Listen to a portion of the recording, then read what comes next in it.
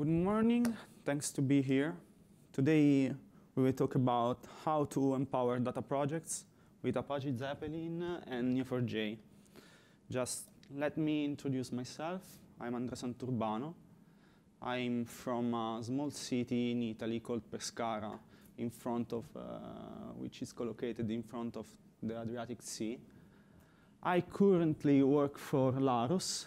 I joined the company 2 weeks ago, so it's a quite new situation for me, but I'm very happy. I, of course, love Neo4j. I have some contribution in the contrib ecosystem, in particular related to the epoch store procedures. And I also contributed to Apache Zeppelin, where I created the connector for Neo4j. So thanks to my contribution, now Zeppelin officially supports Neo4j. And we see how together. Who is Larus? Larus was founded in 2004 by Lorenzo Speranzoni and has its headquarters in Venice, Italy. We deliver services worldwide, and we are the first Italian solution partner since the 2013.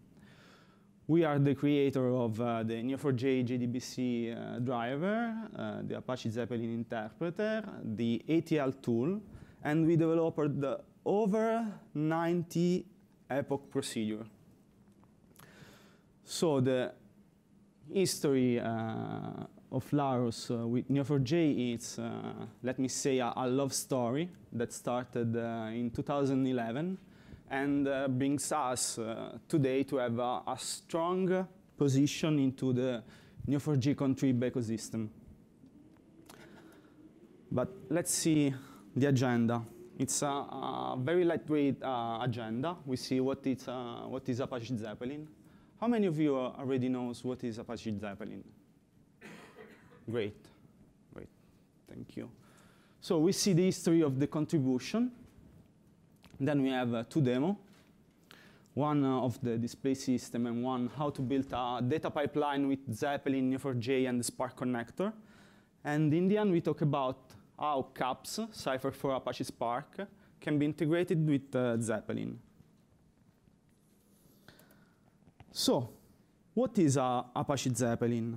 In order to understand what is Apache Zeppelin, we have to understand what is a data science notebook.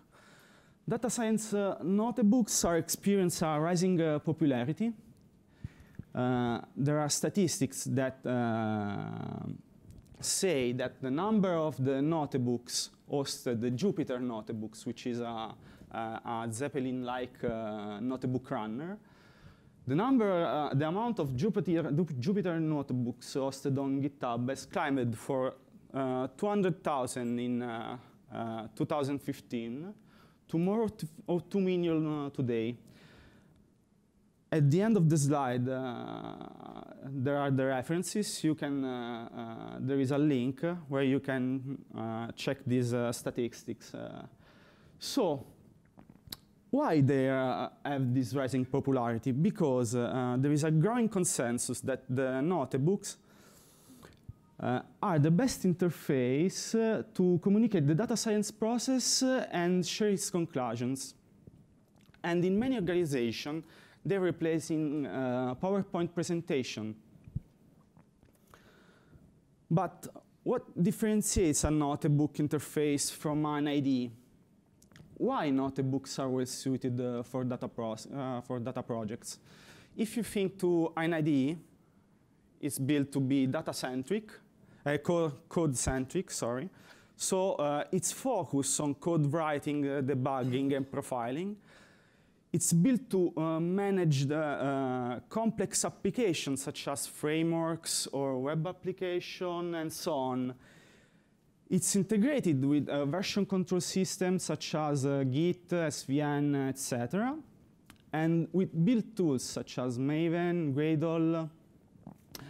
And there is one IDE for each workflow. So for instance, if you are a front-end developer, you can prefer Visual Studio Code. If you are a Python developer, you can use PyCharm. If you are a backend developer, a Java developer, Eclipse or IntelliJ, and so on. On the flip side, we have the notebooks. They are focused to be data-centric. So they are focused on interactivity, visualization, and real-time collaboration between the users. They are built to manage scripts, so we have less code complexity to manage. They are integrated with data sources, and there is one interface for a different workflow. What does it mean?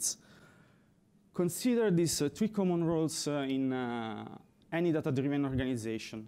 So we have the data engineer that can build an aggregation of trillions of streaming events, for instance. This aggregation, all of this by using Scala as programming language and IntelliJ as IDE. This aggregation might lead an analytic engineer to build a report about the global streaming quality by using SQL and Tableau. And this report might lead a data scientist to build a new streaming compression model by using R and RStudio.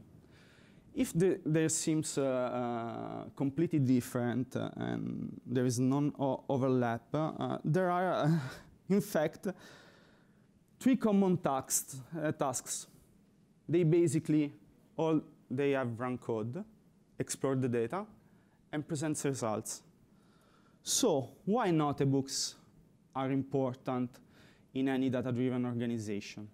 This is because they address the previously listed tasks, because they have the ability to independently execute and display the output of modular blocks of code. Each block of code is called a paragraph. The ability to interleave this code with natural language markup, such as HTML or Markdown, for instance. And in the end, and the most important thing is they enable real-time collaboration between users, because data process is always an iterative process. So data projects have always an iterative process. So for instance, the data scientist can ask a refinement of the aggregation to the data engineer. So this is a loop into this flow. So what is Apache Zeppelin? It's a web notebook. It's a notebook runner with a pegboard architecture. And it's the first notebook runner that officially supported Apache Spark. It's composed by three pillars: the display system, the interpreter, and the Helium modules. So let's see the first one. The Zeppelin system, the display system, it basically renders the output on the front end. There is the table display system, which basically displays a table, and it came out with other 5 charts, such as the bar chart, the pie chart, and so on. Then we have the text HTML display system, which allow to inject HTML into the tables. And in the end, starting the version 0.8, which is released in the beginning of June, if I remember correctly, we have the network display system, thanks to my contribution, that allows Zeppelin to display networks. Then the second pillar is the interpreter. Zeppelin, the interpreter is a plugin which enables Zeppelin to use a specific programming language, for instance, Scala, Python, and so on, or data processing backend, such as Spark, Pig, Frink, and others. So we have the Spark interpreter, which is the first one which was supported by Zeppelin.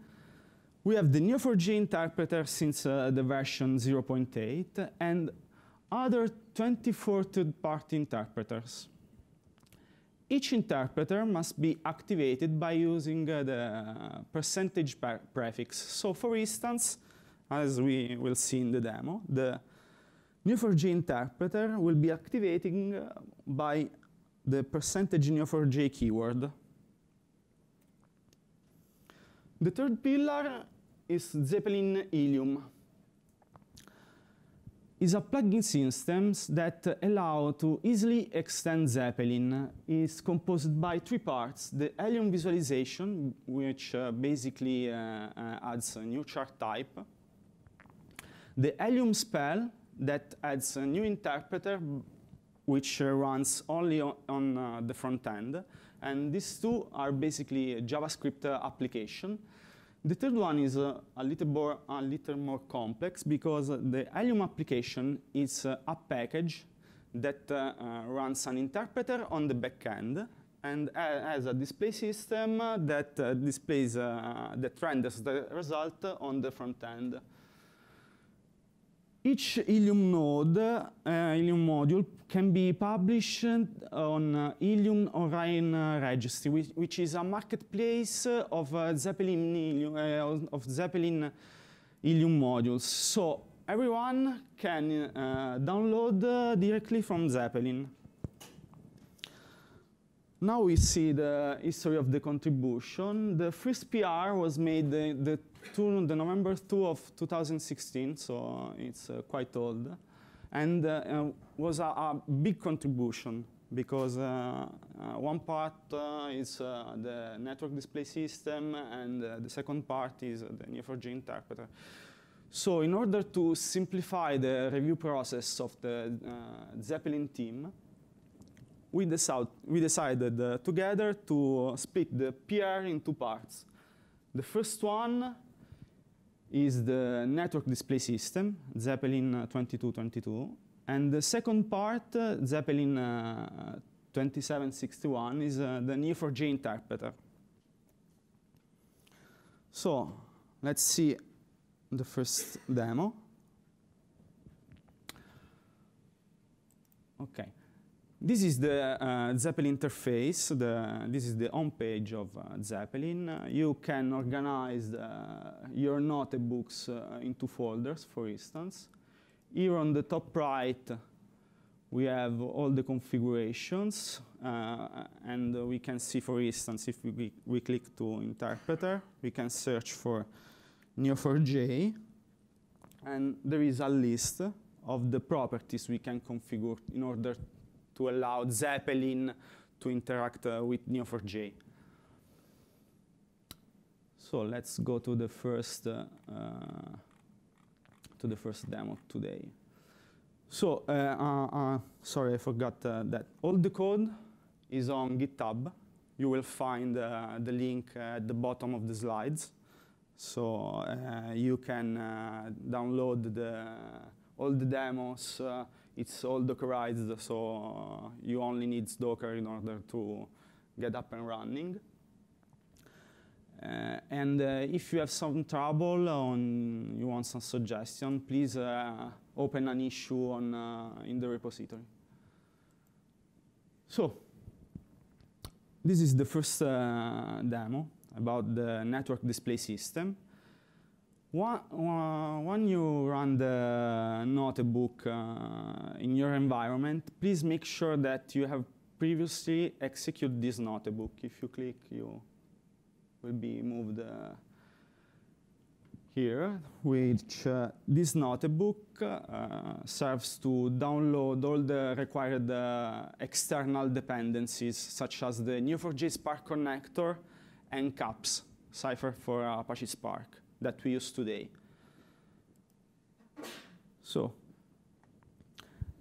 as you can see, and as I said before, notebooks allow to interweave code with natural language markup. For instance, if I double-click into this paragraph, we will see the markdown code. And in order to execute a notebook, we can simply click here on the play button. And Zeppelin renders the markdown code. So The network display system is built in order to extend the table display system, so we can leverage all the charts provided by Zeppelin, and it's built in order to leverage the labeled property graph. How many of you already knows what is a labeled property graph? Oh, great, great. So, a labeled property graph is a property graph composed by, so is a graph, so it's composed by a set of vertices. Each vertex must have an unique identifier, a label that identifies the type of the node, so if it's a person, if it's a project, and so on. And each node can have a set of collection, a collection of properties defined as key value bindings. In the same way, we have a set of edges. Each edge must have an unique identifier, a source and a target node, a type that identifies the type of the relationship, and a collection of properties as key value bindings. So, if we see the network visualization system is built in order to leverage a labeled property graph, and it's basically a JSON composed by these 5 fields. The first one is nodes, which is mandatory, and is a list of nodes of the graph. Each node must have an ID, and is mandatory, and the unique identifier of the node. Then can have a label, the main label of the node, a list of labels, the secondary labels of the node, and all the collection of properties must be attached to the data field. In the same way, the edges must have an ID field, which is mandatory, a source field, which is mandatory, and a target field, which is mandatory as well. Then can have a label, so the type of the relationship, and the data attached to the edge. Then we have a labels field, which is a map key value, where the key is the label of the node, and the value is the color that we want to give to that node. Then we have the directed field, which can be true or false, and tells us if the graph is directed or not. And in the end, we have the field types, which is a distinct list of edge types. Here you can find a simple JavaScript function that allows you to generate a random complex graph.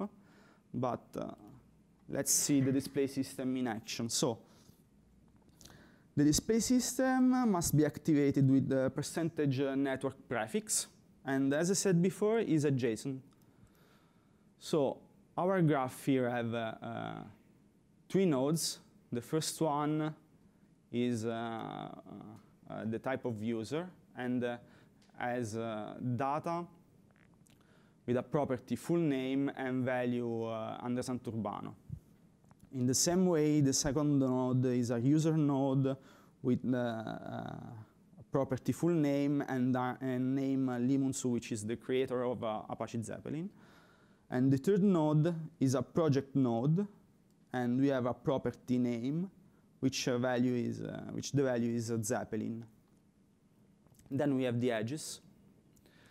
The first one that starts from node 2 and ends in node 1 with label helps. The second one, which starts from the node 2 and ends in node 3 with label create. And the last one, just let me highlight,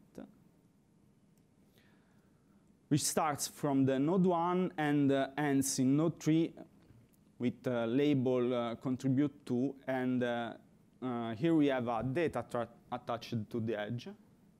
In this case, the name of the property is old PR, and the value is the link to the first PR, my first PR on Zeppelin. Then we have the labels field with a user, with a color, and the same thing from project. It's a directed graph, and list and the set of types are helps, create, and contribute to. So if I run our paragraph, here we have our first network. As we can see here in the top left, we have some statistics about our graph. So our graph is composed by 3 nodes. The nodes in green are users. The node in blue are projects. Our graph has three relationship: helps, create, and contribute to. You can zoom in and zoom out the graph.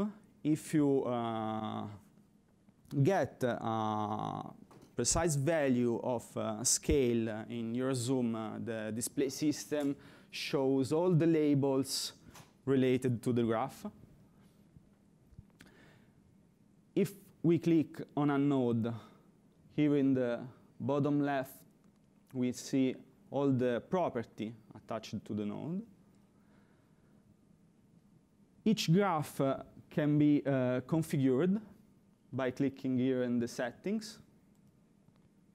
So we can configure the force layout settings, because the network display system uses the force layout. And we have some other parameters, such as the minimum scale to show node and edge labels. If I put this value to 1, there will be show once the rendering is over. We can choose the labels to show on our graph. So for user, I want to show full name property, and for project, I want to show the name property. Then we can close. And once the render is over, Zeppelin will show all the labels attached to the node.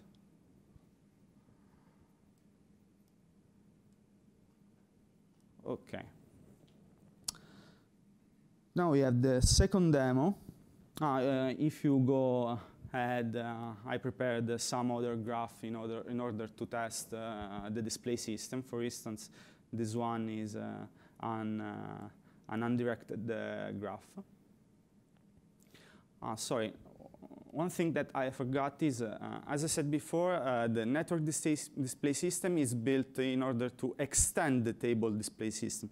So the graph will be flattened. This means that we have a table representation of our graph, as you can see here. And we can leverage the other widget provided by Zeppelin, okay, in the same way.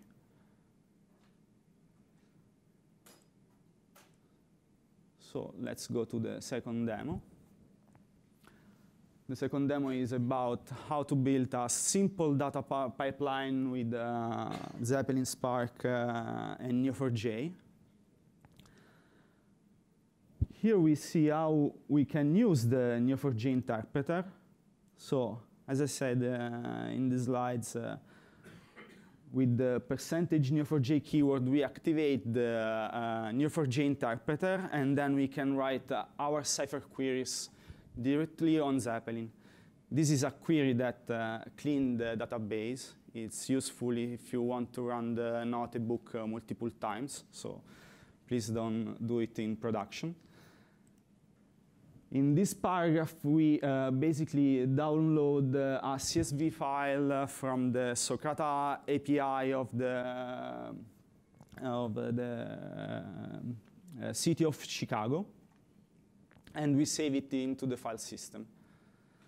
This is Scala code. As we can see, the Zeppelin allows to mix Cypher and Scala code easily.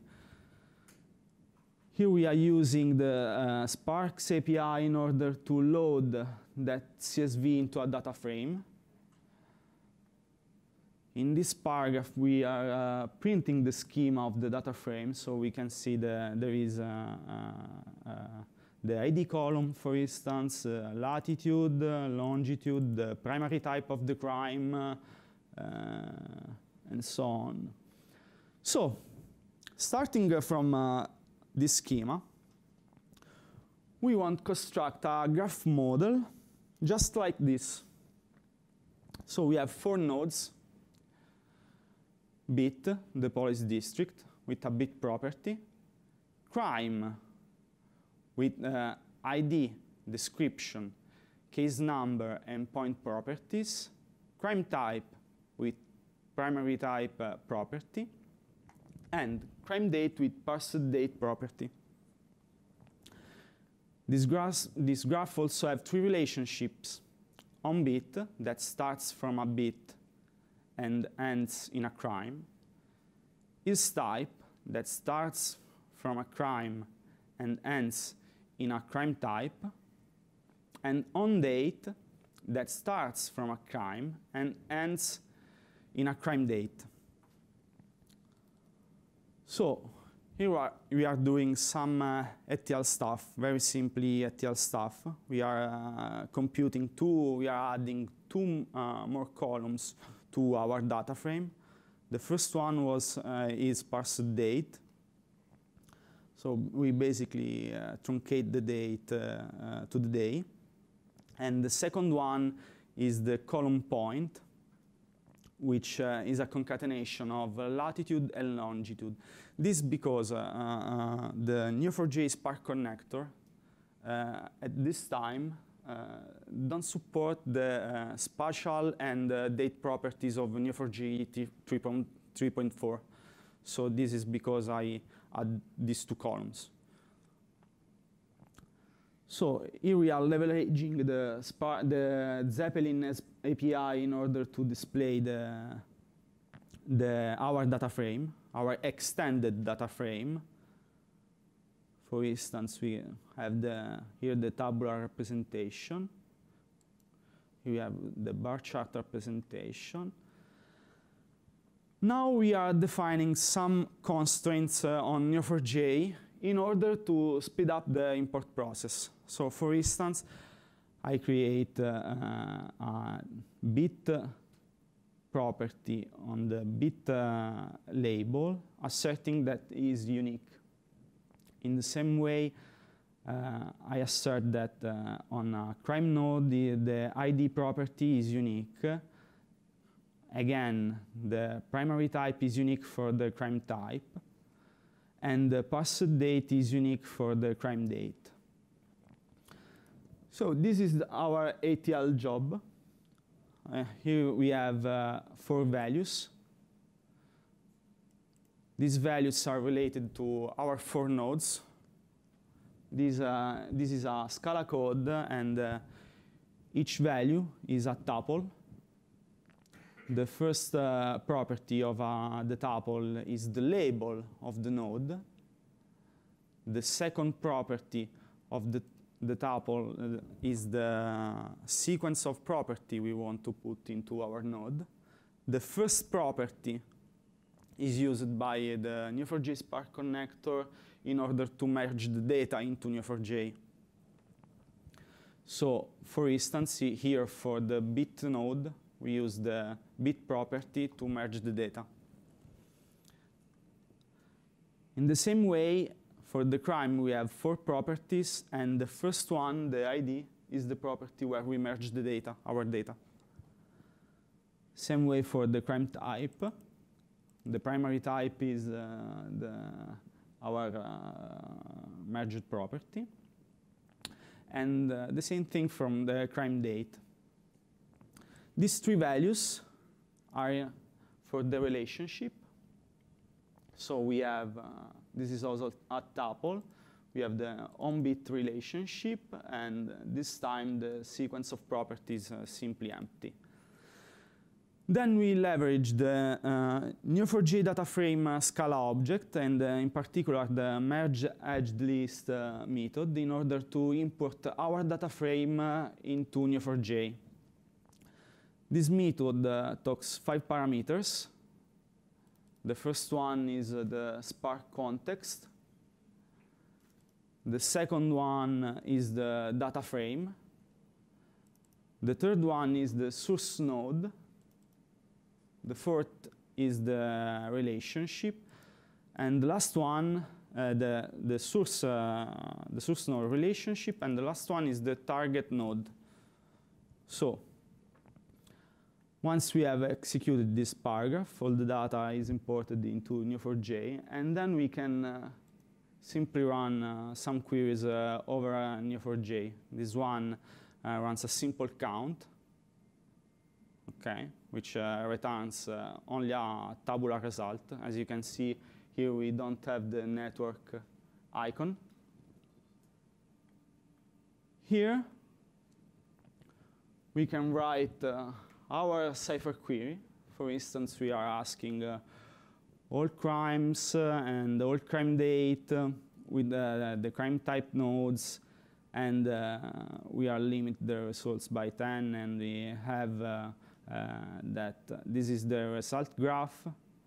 We have 18 nodes and 20 relationships, and the node in green is bit, which is missing because in our Cypher query we don't ask it for the bit node.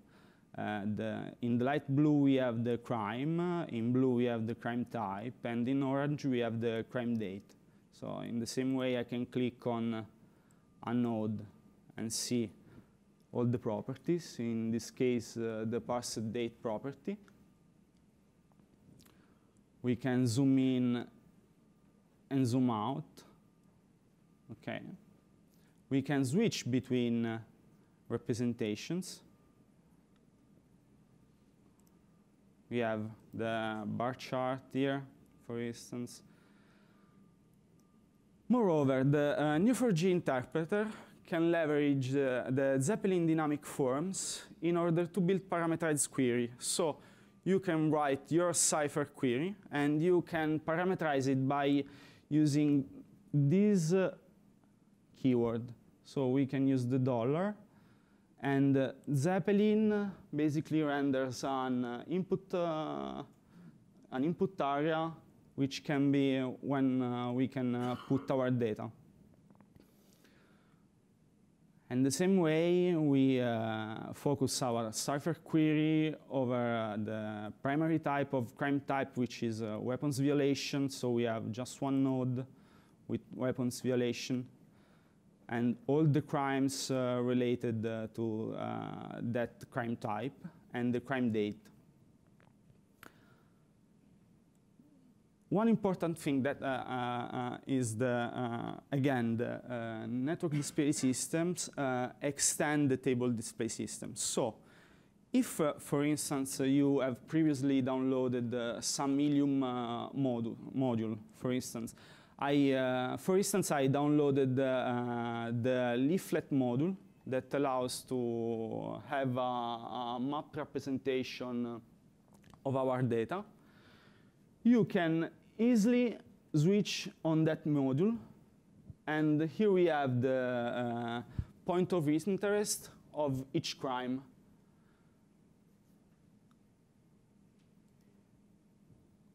Here we have the settings. I used the point that we built in our ATL paragraph.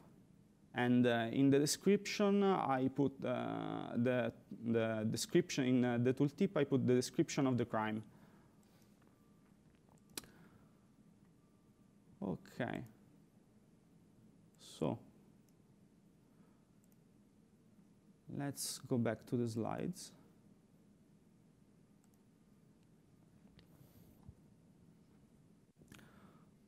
OK, the last thing that we see today is our CAPS Cypher for Apache Spark can be integrated with Apache Zeppelin. How many of you already knows what is Cypher for Apache Spark? Okay.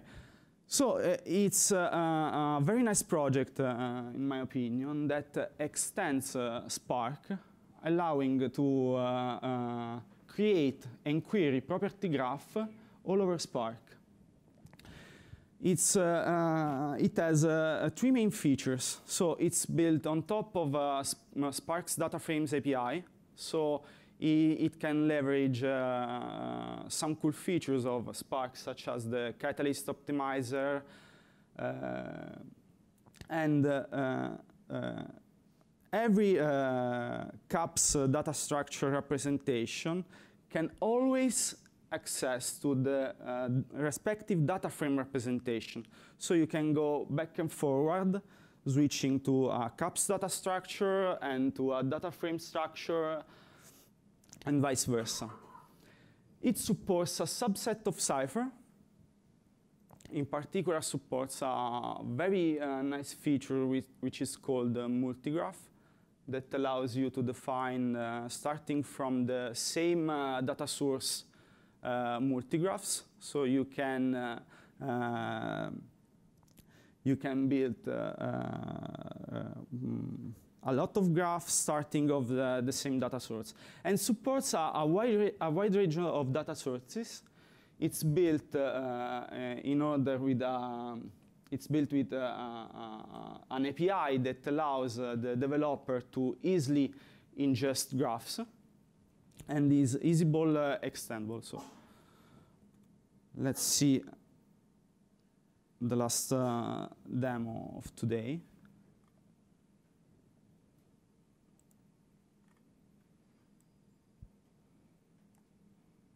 So again, please make sure that you have previously executed the notebook that loads all the required dependencies. So in the first notebook, we are loading all the required libraries. Here we are creating a social network data frame with 3 nodes of a person. The first one is Alice, the second one is Bob, the third one is Eve.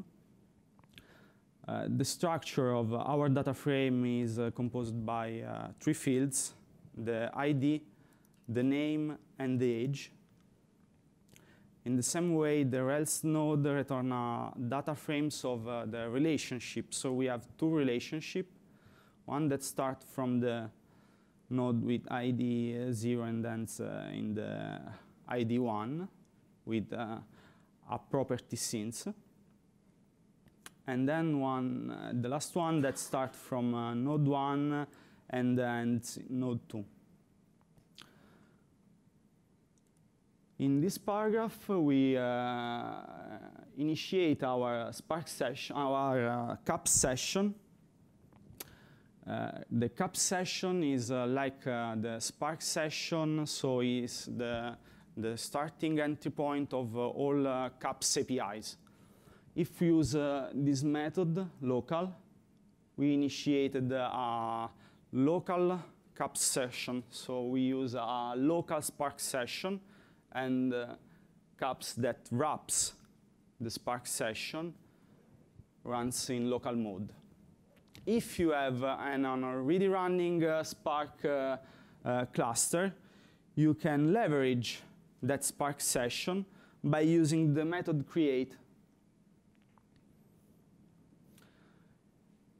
In this paragraph, we are basically executing our social network data frame object. So we are computing our data frames.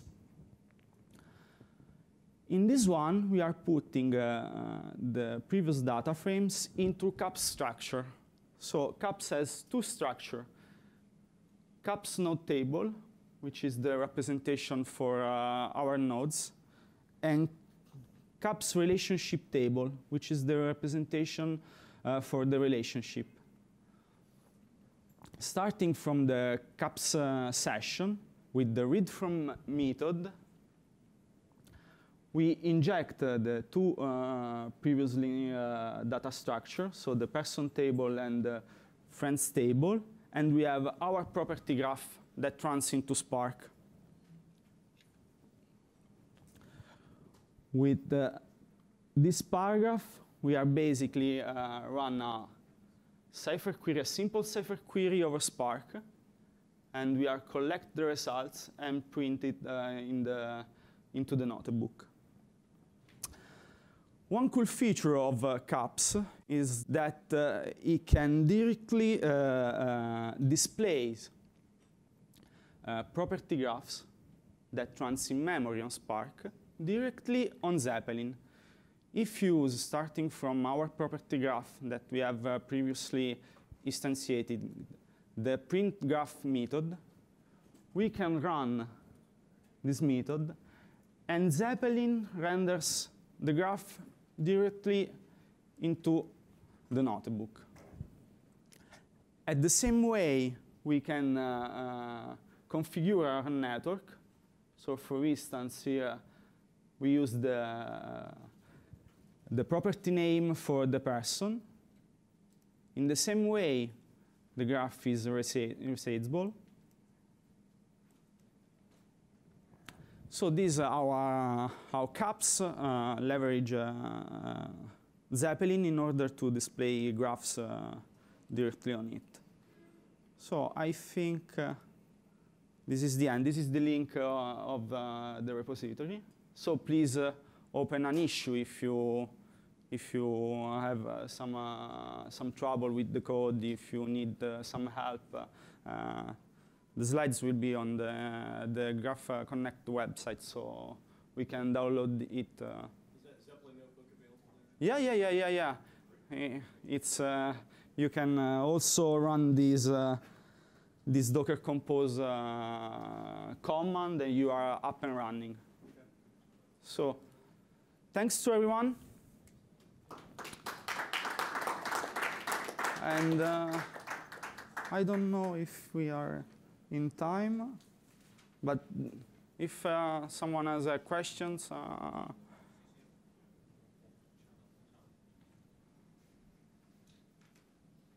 No questions? Sure? Great. So I hope to see you on GitHub. Thank you.